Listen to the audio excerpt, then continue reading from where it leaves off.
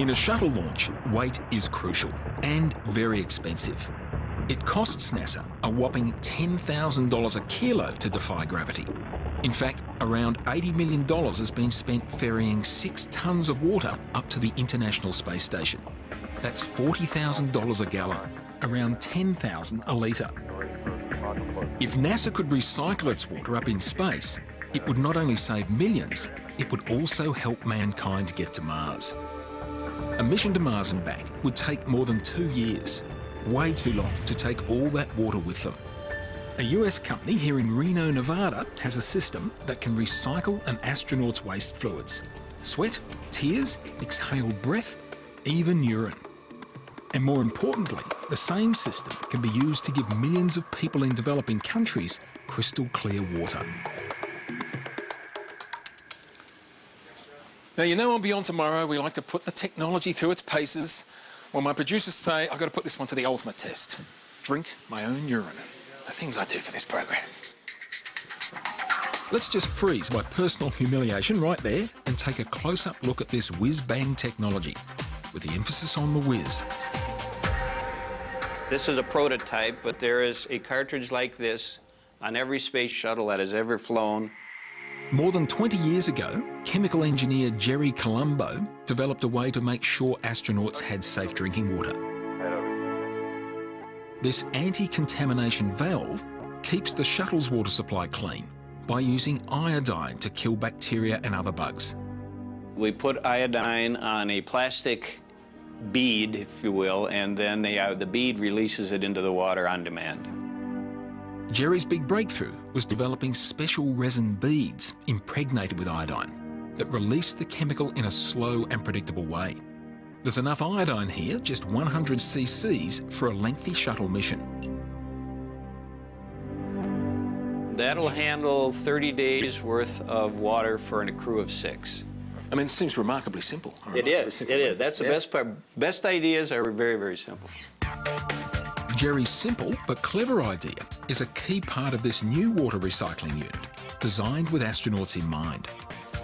It uses the slow-release iodine filter, along with a whole raft of other filters, to clean up even the nastiest bodily fluids. This is how the system works. The dirty water comes in through this big pipe here and then goes through a whole series of filters. First port of call is this one. And there's a particle filter in there. Basically inside here is this thing, and it's a very fine plastic mesh that filters out the dirt and the other particulate matter. In fact, it can filter out particles down to 1 micron, 1/1,000,000th of a metre, so pretty fine filter. Once the particulate matter is taken out, the water passes through the second filter, which is a carbon filter. So inside there is something that looks like that. Now, carbon absorbs chemicals, so in this process, the herbicides and the pesticides are taken out of the water. Then, the next stage is around here, this little one down here, which is where the iodine is added to the water. Now, the iodine kills living creatures, so it kills off the viruses and the bacteria, giving you some quite clean water, but it's now full of iodine. So there's a couple of filters here to take out the iodine, because that only tastes bad. For some people, it also is bad for them. They're allergic to it. And there's one final step in the process. Back here, now there are some bugs that this whole system just won't kill. Things like Giardia, Cryptosporidium, that have to be killed in other ways. What they do is actually just filter them out. So inside here is this incredibly fine filter, down to 0.5 micron. So basically the bugs just can't get through here. And out of the pipe in the end is beautiful, clean drinking water. There are no meters or valves. It's simple. Ideal for up in space or down here on Earth.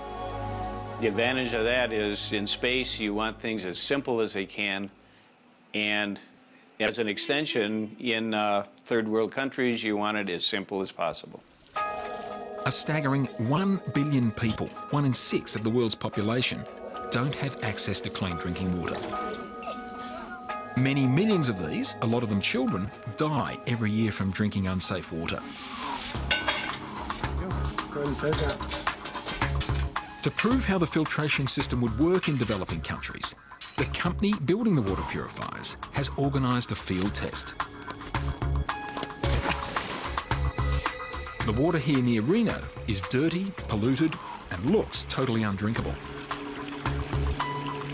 Aha, this is the setup. Yeah, here it is. This is our discovery system.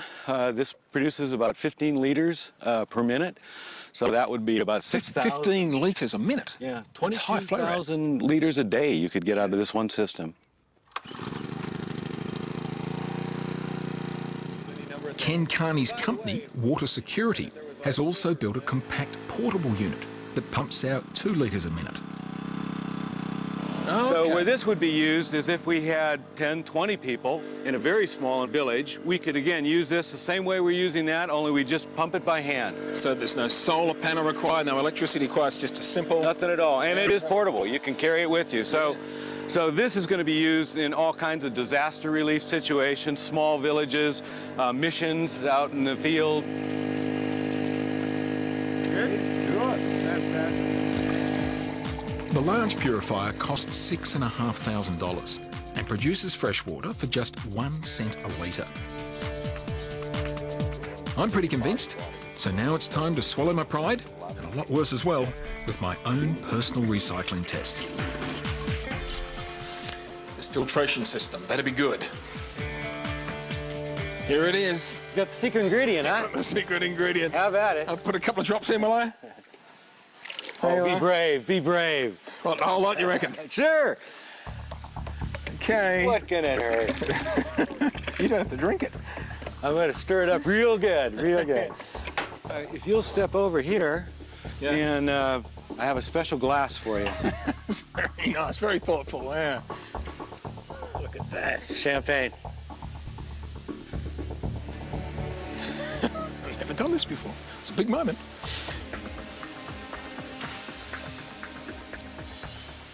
Tastes better than Sydney water. That's perfectly fine. Another. Would you like a glass? No, I think I'll pass for right now. Yeah. It does taste amazingly good. A simple idea that could be saving lives here on Earth and allowing mankind to push back the boundaries of space exploration.